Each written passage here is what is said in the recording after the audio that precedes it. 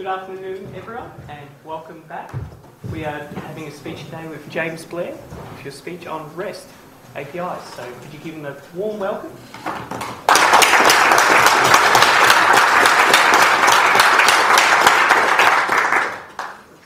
Thanks.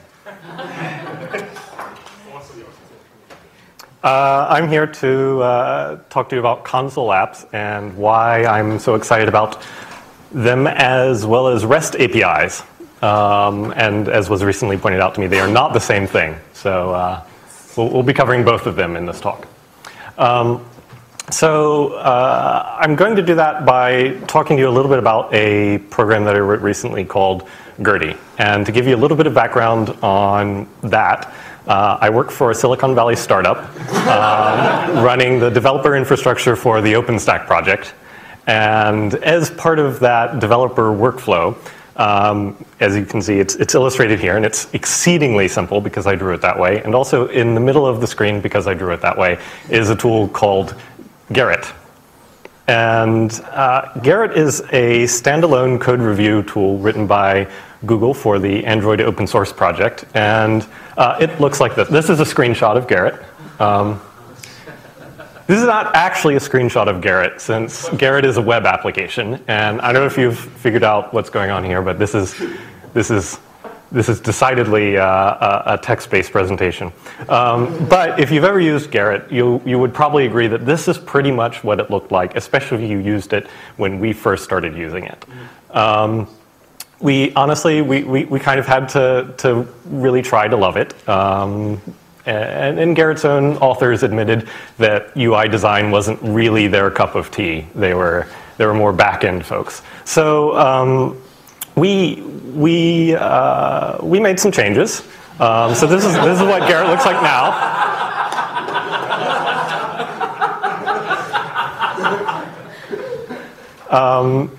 These were actually so well received that if you install any Gerrit, they pretty much all look like this. We added the OpenStack colors, and they said, "Wow, those are great colors. We'll use them." So we were able to upstream some somewhat minor changes, some aesthetic changes, things like that. But we were never really able to upstream some of the larger changes that I wanted to make, changes around workflow and how developers actually use it. But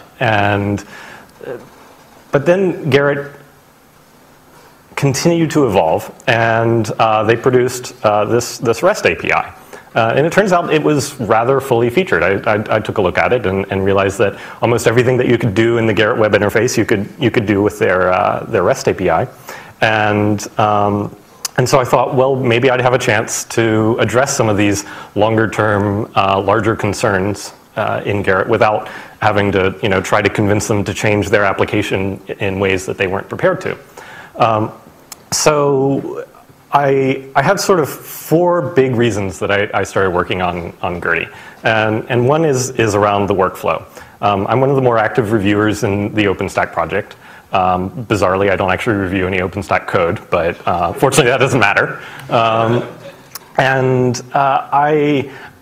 always wanted a workflow that was a little more akin to email. I really like email. This is a screenshot of my email client.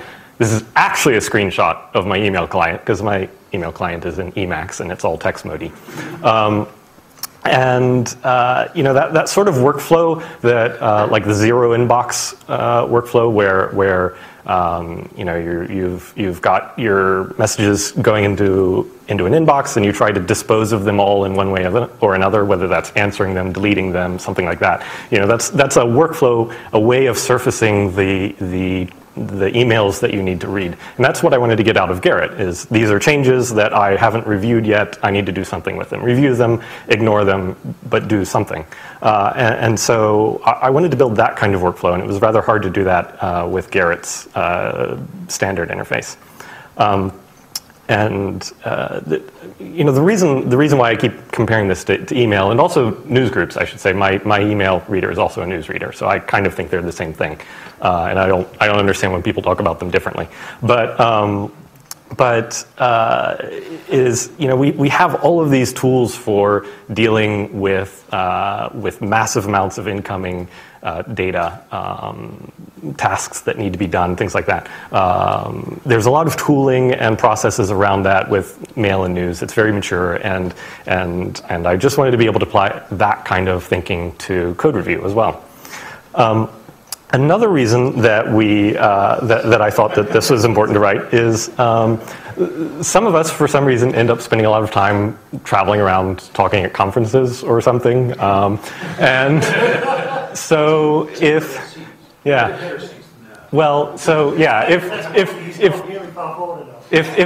this is where you live, or even better, if this is where you live, that's a good scene. Then.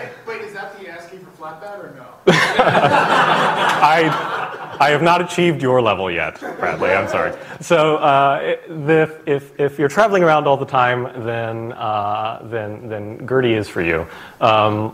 I wanted to be able to have a system that we could do code reviews offline. We can write code online. We can write offline. We can write terrible code sitting on a plane, and I don't know. Yeah, I usually do. And land and push it up and make all of our friends review it. And meanwhile, they get out of reviewing code because they can't do it. They're on a plane. So I wanted to remove that excuse. I wanted to allow everyone to be able to participate equally in all of the processes. And so I wanted to make sure this thing worked offline as well as online. So it turns out that being on an airplane and being on a slow part of the internet are really just two versions of the same thing. One's an extreme, the other one's elsewhere on the continuum. So it's just different amounts of latency, right? So here's a schematic map of the internet submarine cables, and if you happen to have a server located in the top left of that, and you're located in, I don't know, say the bottom right, then it turns out that actually being able to reduce that latency in some way is very important. And to my delight, some of the earliest contributions to Gertty's efficiency, as far as that goes, came right from here. So, in fact, right there. So to address both of these issues, what I did was I could have written an application that directly used the REST APIs in Gerrit. I could have, synchronously had it post reviews or whatever. But instead, what I chose to do is to have a local database of all of the changes, and then a background process that keeps it in sync. And so, if you're online, that's very quick. You can post a review. It's going to immediately send it up, and if it realizes that it's offline, then it just saves it to its database and tries to catch up the next time. So there's a local SQLite database to accomplish that for all of the change metadata. But for the changes themselves, I had the choice of I could, of course, ask Gerrit for a whole bunch of diffs and put them in like text columns in the database or something like that. But it turns out Git is already a distributed system. And so I realized that what I could do is just point Gertty at the Git repos that you would normally use for development anyway, and have it sort of behind the scenes without changing your working tree or anything. Have it download those changes into your Git repositories, and it can then generate its own diffs on the fly for whatever combination of patch sets that you wanted to have it do. As a side effect, that meant that suddenly we actually get an opportunity to do things in Gertty that we would never be able to do in Gerrit, such as bind a keystroke to check out this change into my repo, or cherry pick this change onto the top of the current branch, or something like that. Because while it's great to review code, online and leave comments, that's an important part of it. Occasionally, you want to check something out and grep to make sure that somebody didn't miss something, or actually run the change, assuming that they didn't put a rootkit in it or something. So just the ability to tell Gertty to check this thing out locally and do something with it is something that I think is really neat that we would not have been able to do in the web application. So those are all good reasons, I think, to write an application like this in the first place. But why did I make it a console application? So I think code review is text, code is text, and over the past 30 years we've been developing some really fabulous tools for dealing with text, including the terminal. And I think that if you're dealing with that kind of information, you should use the best tools for the job. When I was a wee little lad, a company called Digital Equipment Corporation, which should never ever be confused with the company that I work for currently, released something called the VT100, and to this day it is the terminal that terminal emulators are emulating. And but fortunately, things have come along a little bit since then. It's not the same as it was 30 years ago. We have, of course, mouse support and colors. In fact, quite a lot of colors. Honestly, I didn't even realize this when I first started working on this. 256 color terminals are pretty common now. Full RGB terminals exist as well. And frankly, I didn't even realize that until I started writing the program to display these slides. In fact, terminals are so sophisticated now. It's perfectly appropriate, I think, to use them to show off your holiday snapshots. So.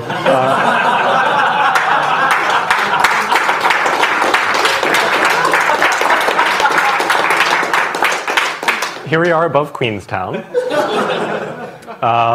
the Meraki boulders, Lake Wakatipu. The Kora River. I mean, look at that color, right? That's the color of it, right? The Root Burn Track, which is amazing. Cathedral Cove. This is up here on the North Island, of course. This is another shot of Cathedral Cove. I'm there on the left. And Langahangi on Waitangi Day.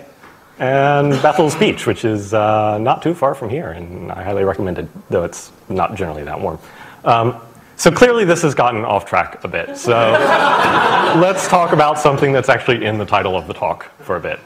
REST APIs. So an API, this is what Wikipedia has to say about it. I think we all think we know what an API is. It's some stuff that helps you do some stuff, which is sort of the problem with it. It's a little vague. Maybe it's a library, maybe it's a protocol, maybe it helps you interface with a running process, a data storage system, a physical device. It's some stuff that helps you do some stuff. Maybe we can get a little clearer with what REST is.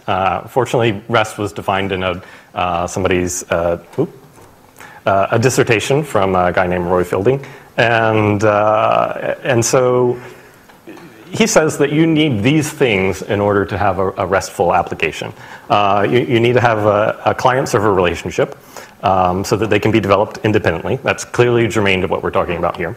Stateless, so you should not have client context stored on the server and used between requests, which doesn't mean you can't have any state whatsoever. It's okay to maybe store it in a database and have the client refer to that state or something like that.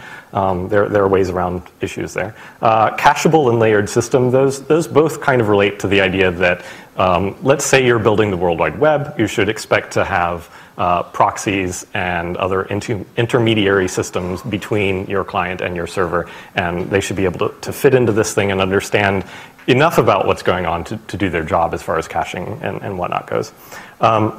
Code on demand is an optional requirement of the REST API. Basically, as far as I can tell, that's there to sort of account for JavaScript. The idea is that your server can give code to the client that it can run. This is not required for a REST API or an application to be RESTful, but it can be there if if the system doesn't support it, it should gracefully fall back to not needing it. And then things should have a uniform interface, which gets its own slide. So that includes identification of resources. So basically, everything should be uniquely identified in some way. Typically, this is through a URI. The manipulation of those resources should be changed by changing their representation. So if you fetch a resource and you change something about it and you put it back, that's how you manipulate something described by a REST API. Self-descriptive messages. Again, just sort of falling back on the idea of the World Wide Web. This basically means things should have MIME headers so that the client knows what to do with whatever kind of response it gets. And then there's this thing called hypermedia as the engine of application state, which basically means that all of the state transitions should be described through hypermedia, which doesn't necessarily mean hypertext or HTML or something like that. But it just means it's the idea that, say you had a cloud API that describes a server or something, it should tell you all of the things that you can do to that server using hyperreferences to other locations. The idea there is that clients should really only need to be able to understand the structure, and then they can be sort of dynamically extended to perform new actions. So if you've been following along, you might be thinking about the REST APIs that you've seen, and which of these things I've talked about they don't have. And honestly, I put this one at the top of the list. This seems extremely rare to me. And if you look at the whole list, so here's what you need to be a REST API, which curiously has one X missing from its, because it's an optional requirement, right? And then sort of going back to, say you want to write an application like Gertty, over on the right. That's what you need to make a third-party client. You need a client server. You need to be able to identify resources. Everything else that you can get on that list is helpful. And so honestly, if you're writing a REST API, you should try to make it as much of a REST API as possible. It's a good idea, and it's going to help people using your API. But from my perspective, this is sort of the bare minimum that you need. And in fact, there's one thing that you don't need: code on demand. If Gerrit required running JavaScript in order to do something, I would not have been able to write Gertty. So that's a strange thing. So enough about that, except to say that if you want to get some beer and talk about whether there ever has been or ever will be a RESTful application other than the World Wide Web itself, I'd be happy to engage in that conversation with you. So going back to what an API is, one of the things that the Cal said that an API could be is a protocol. And this is what Wikipedia has to say about protocols. And when you think about it, actually a lot of REST APIs are very little bit more than just a thin layer on top of a communications protocol, which is great. There have been a lot of good protocols throughout history. I'm gonna highlight a couple that I really like. This one is being picked on a lot lately, but I really like it anyway. It's IMAP. You can type text into it. You can telnet to it or use OpenSSL as client or whatever. It's got tagged responses, so you can do asynchronous things and it'll tell you which thing you're responding to. And it's got lots of annoying parentheses, which is unfortunate. But it's not perfect, but it's interesting. SMTP, I kind of like this too. It's obviously very successful. It may not be as successful at what we want it to do as we would like, but it is. And again, I mean, this is something you can telnet to the port and you can type help and it'll tell you what to do. Though I'm told that can occasionally be problematic. But let's look at HTTP and JSON APIs, right? This is sort of what people are doing now for protocols, right? It's still almost as easy to use. You can't telnet to the port and type nice, neat commands, but hey, well, okay, yes, you can. It's really, it's a lot of typing. It's a lot of typing. But you can use these curl commands, which make it a little nicer, until you're starting to tell curl like which extra headers and to attach the binary data and stuff like that. It gets a little squirrely. It's not quite as easy to use, but it's not bad. But what it lacks in sort of online debuggability, it makes up for in parsability, because JSON is pretty awesome. And to be honest, if IMAP returned JSON blobs or something, that would be swell. Like that would be way better than parsing all those parens. But we're getting to an interesting place, though, with things like WebSockets. A lot of the reasoning for creating these APIs in the using HTTP the way that they have been so far has to do with the way web requests were made from client applications. But now that we have things like WebSockets and a lot more capabilities in JavaScript applications, I think we can be getting to a point where instead of making HTTP requests and getting JSON blobs back all the time, we could actually be streaming interesting data back and forth on WebSockets, probably still in JSON. But imagine that instead of doing GET or POST requests all the time, you're actually just sending little commands to a server. It sends a JSON blob back. This is, and you could do that inside of a JavaScript application. You could do that with a client that isn't related to a web browser at all. So I think we're actually getting to an interesting place as far as that goes. Toolkits. So right, we're talking about console applications. So when I was looking at how to write Gertty, I like writing in Python. So I looked at a couple of different toolkits that I could use in Python. There's Newt, which is it is venerable, right? It's been around for quite a while. It's a little thing when you install Red Hat, it pops up the little dialogues that ask you questions. There's apparently a Python library called Snack to help make that easier. I honestly don't know how well this is maintained at this point, so beware of that. There's a neat thing called InPyScreen, which I might have even used if I'd found it when I first started working on Gertty, but it's actually very new. And it's a really great toolkit for, I want to present a form to a user and have them enter in some data and then retrieve that data from it. So if that's sort of what you're looking for in the console application that you're writing, you might want to check that out. There's something called curtsies, which is far simpler than that. Actually, it basically aims to be a nice way of dealing with a terminal, but maybe not focused on form inputs or complicated applications or things like that.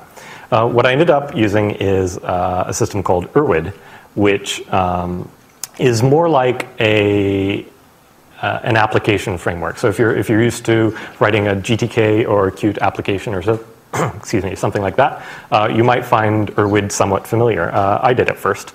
And so it's really designed for this sort of long-term event loop kind of application where it's like you build things out of widgets, you display them, you get some input, then you do something else. So this is sort of the Hello World application in Erwid. The interesting bit is actually at the bottom. And you create a text widget with some text in it. You put it in some kind of a container, and you tell the main loop to display that container. And then that function at the top gets passed keystrokes. And so if you hit Q, it exits. If you hit anything else, then it just changes the text in your text widget to be something else. And so with that introduction, I'm going to show you a quick little demo of Gertty. And there we go. So sorry, this is the type is a little bit smaller on this, but I'm going to squeeze some stuff in later screens. So try to bear with me. The words aren't important. So when you start out with Gertty, it's got this list of projects that you're subscribed to. Right, so think about email again, and you can. It tells you how many open changes there are for every project and how many unreviewed changes there are. As you can see, I've not been doing very well on reviews here lately. I've apparently been flying around or something and writing this talk. But you can see, this is equivalent to these are how many messages you have in this folder or whatever. And the terrifying thing about Gertty is it tells you actually how far behind you are. So if you click on that, it shows you all of the open reviews. And this is something that I was working on right before I left, and not many people have seen it yet. But look, threading, like email, right? So so you can see all of the outstanding changes that you have to review for this project. And you can click on one of those, and it brings up a change screen, which is in spirit not that different from the screenshot of Gerrit earlier, but notably this is text, and that's on the web. So it shows you the information about the change. It's got a table of the reviews. So sorry, information about change, people who've reviewed it, the commit message, all of the results from our extensive test system. And down here we've got comments that people have left on the change in general. Right here it's got the files that have changed. There's only one. I maybe didn't pick the best thing to show you. And with a key you can have it show you a diff between the two. So here's the old and new side, and you can hit enter and leave comments, etc.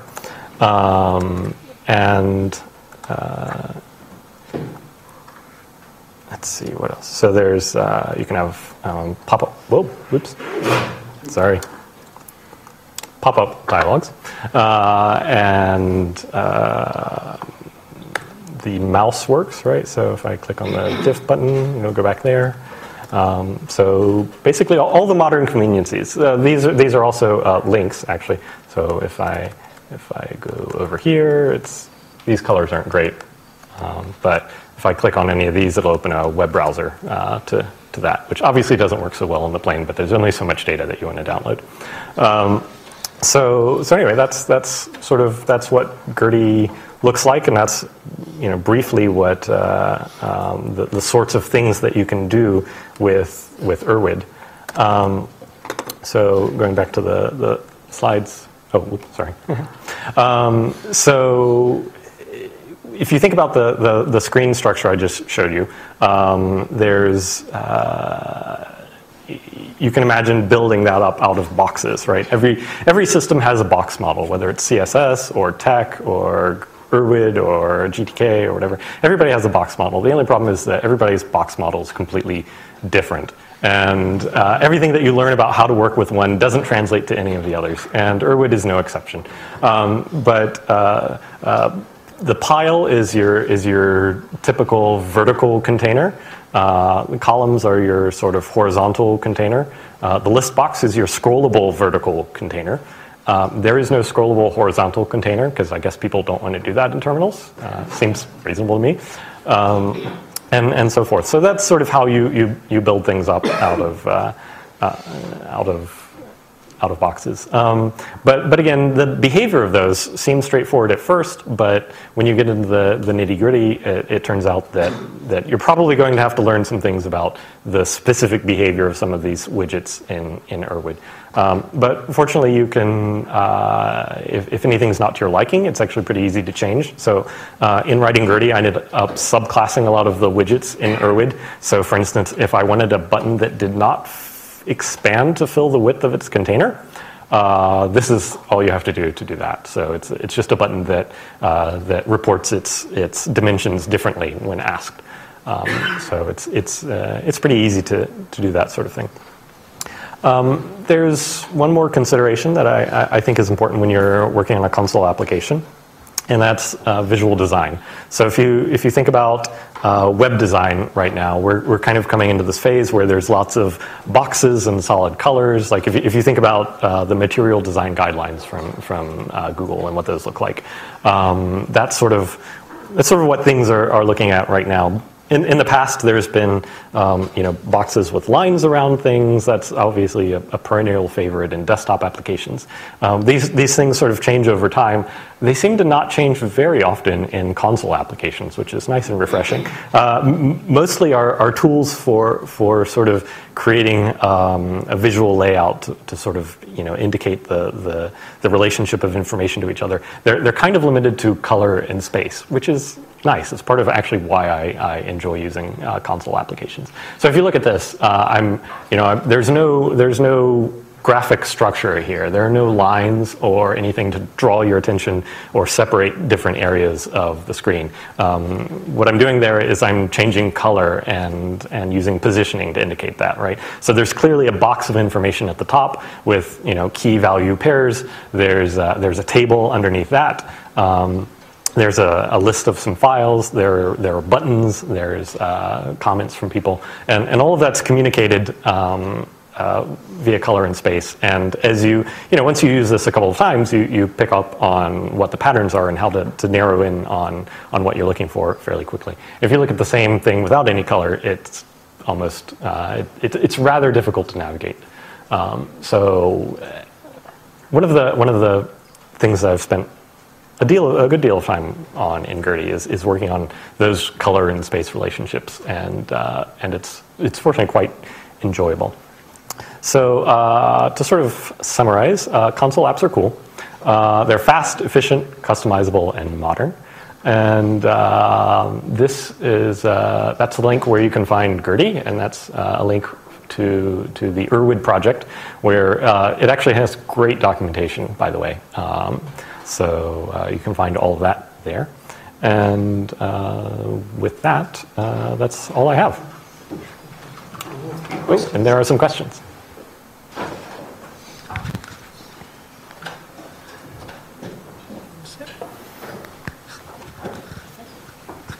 What are your slides written in? They are written in a program called Presenti.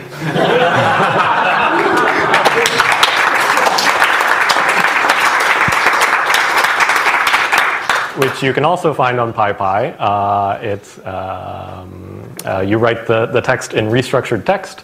It supports crossfades, pans, cut transitions. It'll shell out to Figlet and Calce for you.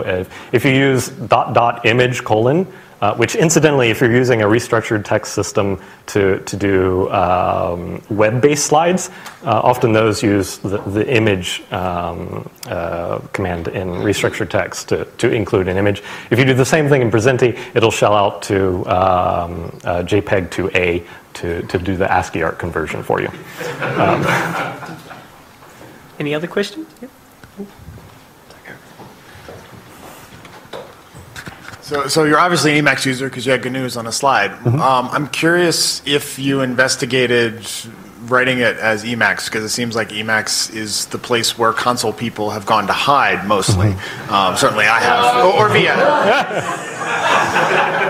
Okay, roughly 50% of the console people have gone to hide in Emacs. And as an Emacs user, did you think about doing this? It was just because we all hate Emacs Lisp, even those who love Emacs, or was there another reason? This is more of a personal reason. I actually would have loved to spend the time to do it in Emacs Lisp because I enjoy writing in Lisp, but I'm not good enough or proficient enough at it to do all of the things that I knew that I would need to do with Gertty. Not only the network stuff, but the local data storage things, shelling out to get all of. There's a lot there, and I wanted to stop using the web application as soon as possible. Hey, I guess one of the really great things about the command line is the key bindings as well. Is that supported in Erwid, or is it hard to implement? Yeah, so I made customizable key bindings in Erwid. It's in Erwid itself, it's pretty easy to do. You just you supply a function, and whenever a key is hit, it gets passed into that function, right? And then what you do with that is up to you. So right now what I have is I just have a table of key bindings to commands that you can change in the Gertty config file. And so you can make your own customizable key bindings for that.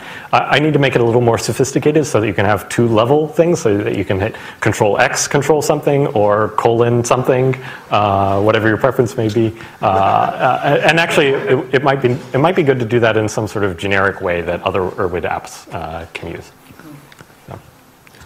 Hey, I actually had two questions. The first was, at the beginning of your slides, you mentioned being able to work offline, working from airplanes and things like that. And I know, barring the conversations we were having earlier about having Wi-Fi on flights, is there any capability of using this to do some things you might not be able to do with just a Gerrit web interface? And the second one is, I know we all like, black background on white text, but is there also a light option?